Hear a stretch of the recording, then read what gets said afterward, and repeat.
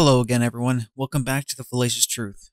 This is going to be about hurdle number 5 in our How to Prepare Yourself for a Divorce series. Let's do a quick recap of the previous episodes over the past few days here. We went right into hurdle number 1, which is self-preservation. We need to make sure that we as men can take a step back and look at the battlefield before us.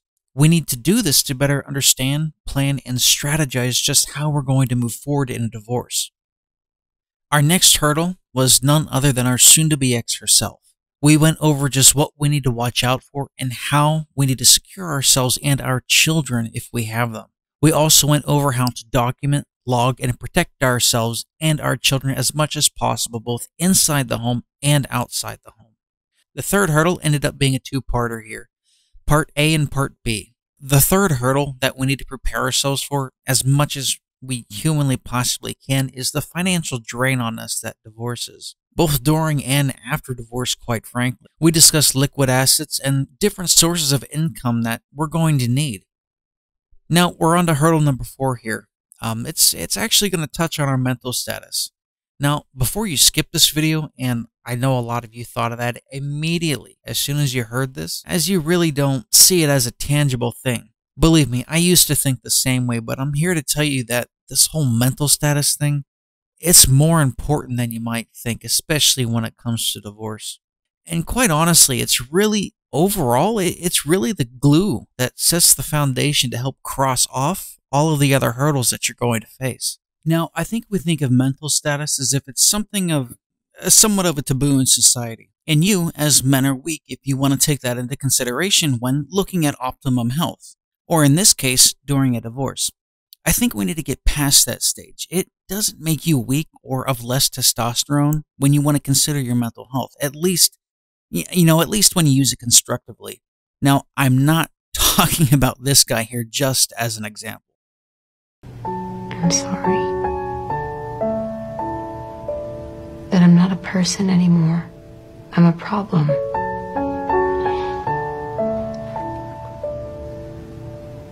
And it's all my fault. No, I'm not talking about with someone like in this example here where they're looking for a safe space to crawl into because they can't handle stepping outside into the real world and having someone yell at them. I mean, this is ridiculous. I'm not at all talking about this. I'm specifically talking about how you handle yourself and how you carry yourself during this divorce. I'm talking about how you treat yourself and those around you. I'm talking about how you remain focused and driven. I'm talking about how you plan and strategize and accomplish your given task at hand. Your mental status or mental health plays a huge role in this. If you get distracted, you're easily offended. If you don't find some kind of center, something to firmly plant your feet on the ground with, to literally ground you. Unless you're Superman, you're going to lose it. You have to make sure that you're firmly planted into the ground with something, anything that will keep you centered. As soon as divorce is brought up by your soon-to-be ex, unless you've been preparing for this, the surge of emotion can overwhelm you. The pins and needles that you're going to start feeling when you've discovered that she's been cheating on you this entire time, by a Chad that she's had in her back pocket and simply held on to until she secured him as another bank and another individual for validation. It can be overwhelming and enraging, especially when you are doing your normal daily grind, providing for your wife, your kids, if you have them, and then yourself last. It's important that you remember that this too shall pass. And more importantly, you need to switch over into battle mode. You need to switch over into total war mode for this divorce. You have to keep yourself focused on the task at hand that's now before you. You need to survey your surroundings. You will need to assess the ability to preserve yourself first, because remember, if you don't secure yourself first, your children, if you have any, they can and will potentially suffer with less time with you. Once you've made that assessment, you need to write down the areas that you feel need improvement. Don't allow yourself to stray. As much as you want to go out and explore the bottom of the bottle, don't. You don't want alcohol replacing the oxygen in your blood. You need to think clearly. Your time is now more precious than ever before. You are up against the clock your ex has now laid down before you. Remember, you are to never leave the home if she tells you to, unless, of course, there's a court order. You never leave that marital residence as it can and will be used against you. Maintain your focus, look around your residence, take notes on everything, take pictures of your assets, document and catalog everything. Maintain your focus. This is not the time to go looking for a Tinder date. Now is not the time to rekindle an old flame. There will be plenty of time for that later on once your divorce is all settled. You need to maintain your focus. You cannot be led astray. You can't allow her to see your weaknesses. You can't allow her to see what may or may not make you tick. And you certainly can't allow her to see your strengths, as she may learn to find a counter to them to bring them down a notch. As I've said several times thus far, you must remain stoic. You must keep your focus. Make sure your assets are separated in the bank and anywhere else that you can think of. One of the biggest mistakes we as men make is we attempt to fix the situation. We attempt to find a logical solution. This can and will lead you to compromises, and you must never compromise. This is something that she's going to try to aim for, especially if she views you as a pushover.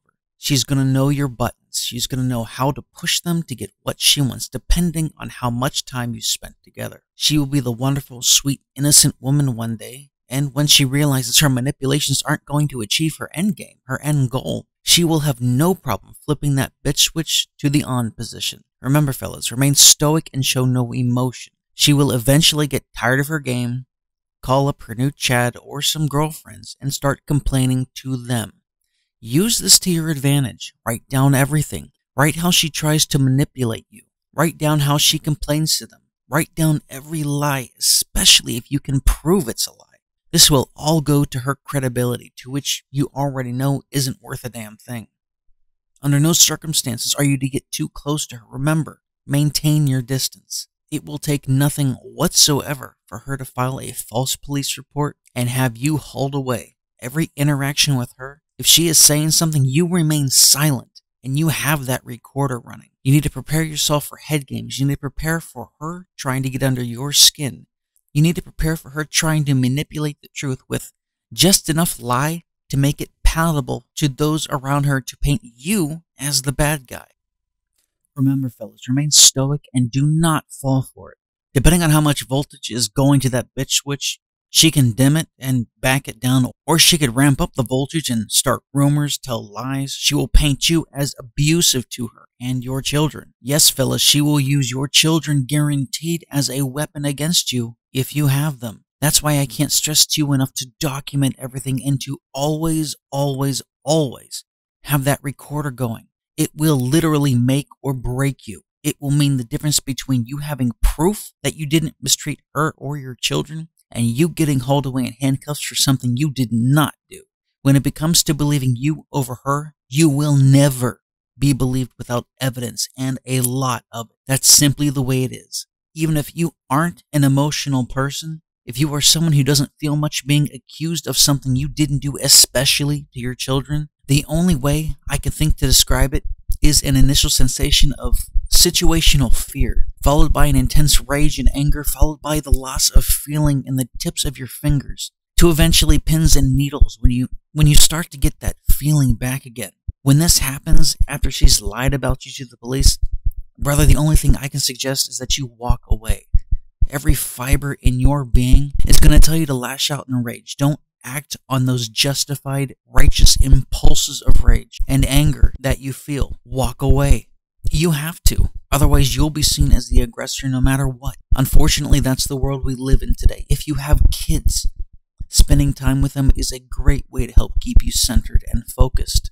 When you have kids, that becomes your number one focus, your number one priority, your number one goal in a divorce. And I'll go into that in great detail on another video with regards to children and what you should and shouldn't do to achieve the best outcome. If you don't have kids to focus on, put your energy into the task at hand of planning, strategizing, and protecting yourself. You also need a way to have some sort of a pressure valve. One of the best pressure valves us as men have is we can go to work out. It's a fantastic way to maintain your focus, relieve some stress, because believe me, the stress will become immense. Learning to channel it effectively will benefit you immeasurably. Bottom line, because you only have one chance to get this right, one chance to prepare, and one chance to make sure you have a positive outcome, you need to make sure you are of as sound mind as possible. You need to remain focused, driven, and realizing that your upcoming task can and will most likely define you for the rest of your life. The choice is yours as to if you want to make the outcome as positive as possible or leave everything to chance. I guarantee you your soon-to-be ex would rather you choose the latter option, and that option is not the better option for you either. The last thing I'll mention here with regards to your mental status is to make sure you get enough sleep. You do not want to lose your stoic composure. You do not want to accidentally lash out at something that you normally wouldn't have because you are fatigued. With that being said, you also don't want anything that you've said or done to be taken out of context or misconstrued. Always remember, it doesn't take much at all for her to call and file a false police report. And then you are truly in trouble unless you have a surefire way of proving your innocence. And we've covered that time and time again by now, what you can do to mitigate the possibility of that happening. And I'll leave a link here to Hurdle 2 that we covered in the second video, the how to deal with your soon-to-be ex video. So bottom line is this, fellas. Make sure you take into consideration your mental status always. Make sure that you are focused. Make sure that you are stoic in your composure. Make sure that you remain driven to your end goal. You need the outcome of this divorce as positive and in your favor as possible, because the rest of your life can and will depend on it. Thank you for joining me today to listen to this video. There are several other key points and several other key topics that we need to cover with regards to divorce. Children being a huge one of them, and I really want to talk about that in depth. It may take a few episodes just for that topic alone, so stay tuned here in the next upcoming days. I'm going to have more coming out. Anyhow, thank you, take care. I'd really appreciate it if you liked, share, and subscribe.